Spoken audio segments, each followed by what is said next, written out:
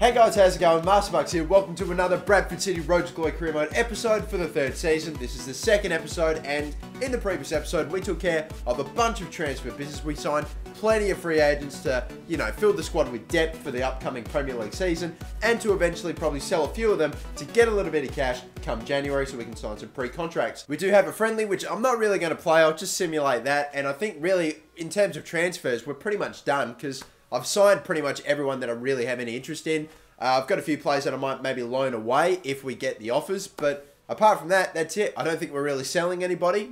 I think we're pretty much done. We might just hopefully advance on through to the first actual competitive game of the season and just play that. We've got a youth squad report. Let's have a look at that. We've got plenty of players in our youth squad that we can sign right now, and they're not all fantastic, to be honest, because we don't have the best scout in the world. Although I keep saying that, but he did find us Scott Collins, who's been amazing. There's a lot of players there that we could sign right now, but what I'm going to do is I'm not going to sign any player from my youth squad until I get the email saying that they want to be signed, or else they're just going to go. But that's when I'm going to pick them up. And I've also sent my scout away to Germany. Yep, that's right. And oh, that's all right. He's got a relatively decent potential. Let's have a look at this guy. Nah, not really. That's awesome. That's really fucking awesome. Thank you. We have found another beauty. That's what I love to see. And he's 5'3".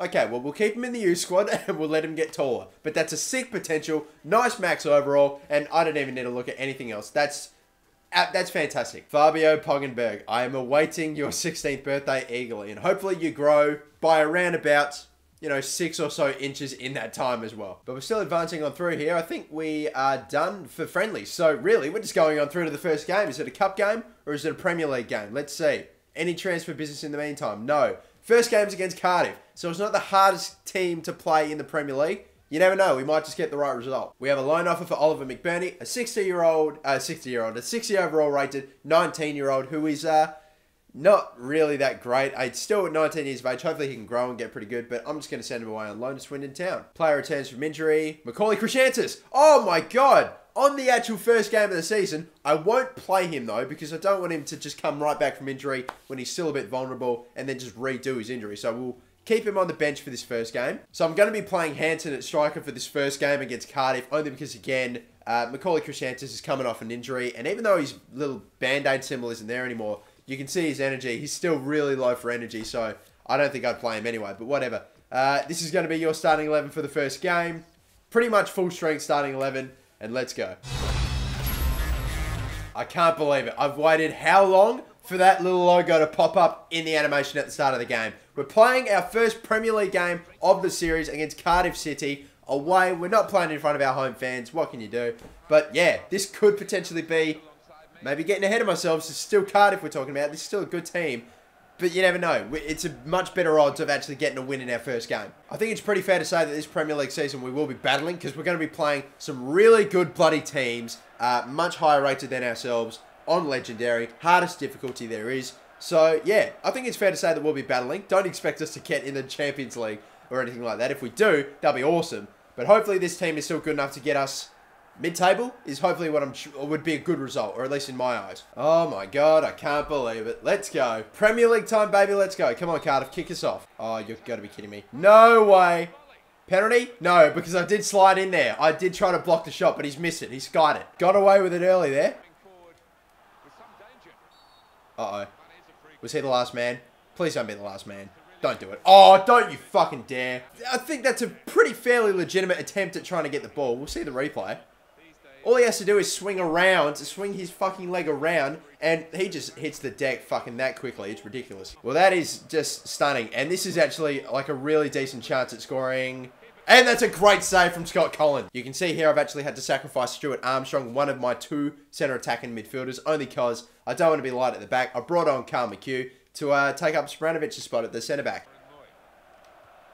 That through ball was stunning from Aaron Moy. There he is, Hansen. He's got no one in support. No one's fucking forward. Actually, Cardiff are playing 5 at the back against a newly promoted fucking team. Cardiff, you are that sad. I'm serious. There we go. Run into the space, Moy. Oh, that's probably not the right thing to do there. Or was it? Oh, offside. Yadelin, who pushed up forward and nearly got the goal, but just put it off. And is he yet to score for Bradford? I know he's a right back, but still, that's such a good opportunity. Oh, everyone's putting him off target. We're getting the balls through. Come on, Aaron Moy. Nearly got there. Look, it's good. We're getting behind the line of defense, but every single shot's going off target. That's going to stay. He's going to get there. He's going to fucking get there. I don't believe it. Oh, all right, doesn't matter. Oh, interception. That's a nice one. We just need something going forward. Nothing's there. We're going to have to use the pace of Yedelin there. Oh, he's broken through. I don't believe it. Come on. We got to find something in the middle here. There it is. The header. Oh, that was a... It was a interesting attempt at trying to score from there. Tackle. Need a run. Oh, fucking... Meredith, why are you pushed up? You've been the worst player today. You're a fucking left back. You're not a centre attacking midfielder. And look at it. And you're a fucking left back. And look at where we are getting exposed from. The fucking left side. Okay, we draw that game then. 0 goals scored. And that's quite... That's just what happens when fucking Cardiff play 5 at the back. Why do Cardiff need to play 5 at the back against us? And this is the player ratings for the first game of the season. And obviously, as you can see, Scott Collins got man of the match with, I think he got about 6 or so saves. There you go. And yeah, we lost Spranovic in the first 5 minutes of the game, which was, there you go. But that means we had to bring on Carl McHugh. And he was awesome. Really, really good. So yeah, but they were player ratings for FIFA 14. But what are my votes? This is going to be pretty defensively dominated here. But I'm going to give 1 vote to DeAndre Yedelin in this game.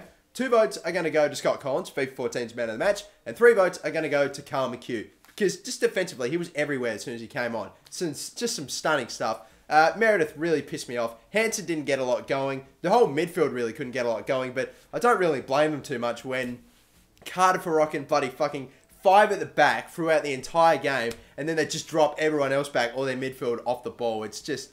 They play shit football. I mean, fuck Cardiff. But anyway, we'll advance on through. Hopefully we can get... I don't see why we can't play... Holy shit. Arsenal. This should be a home game of ours, by the way, as well. But we'll play Krishantis in this one, definitely. It is a home game against Arsenal. Wow, there we go. We will be playing Macaulay Krishantis in this game because he is no longer injured. He's got 100% energy and stamina, so that's it. And we are pretty much now rocking a full-strength starting 11 team. Minus, of course, Spranovic because he did get that red card in the last game. But that's going to be it. Here we go. Arsenal. It's a tough game. Let's go. So we are indeed playing Arsenal in the first home game of the season. And look at that lineup. It's actually not as strong as what you would have thought. Maybe this is 3 seasons in though. But they're missing a few of their better players like Ozil and a couple of others. Ramsey I don't think was in there. But yeah, it's still Arsenal. This is still a tough game. Let's go. I've got Wellington Nem as well, which is a bit of an interesting transfer as he turns the ball over there. Pretty, you know, not under awful lot of pressure there. We got numbers here. Yep, there we go. And it's Danny Pacheco. He's got a little bit of pace. Not an awful lot. I might even go into it here. That's another good pass. It's Meredith. It's Meredith. Oh, he's hit the outside of the post. James Meredith, you continue to disappoint me and just piss me off. Fuck, there you go. That was... Alright, well, we've conceded. First goal that we've conceded just come from a cross. I see that. I see that run. Armstrong can hit that first time. And oh, that would have been some goal. But no, he can't put it on target. Oh my God. At the near post.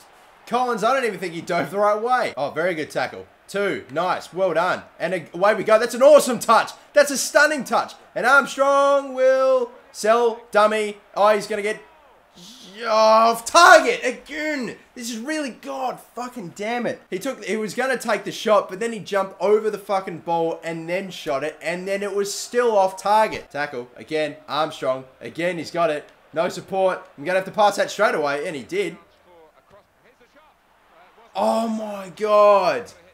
We just can't put it on fucking target. It's impossible. I know that's a tough attempt, but I legitimately thought that was going in for a second. Good. Again, we get it. Nice. Send him through.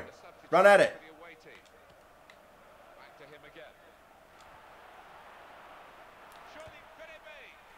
I'm getting fucking sick to death. Just put it on fucking target. I'm fucking finished. I can't fucking... I don't get it. I don't get it. How do you even put it that off target? So it is a draw and a loss in our first 2 Premier League games. And this is going to be...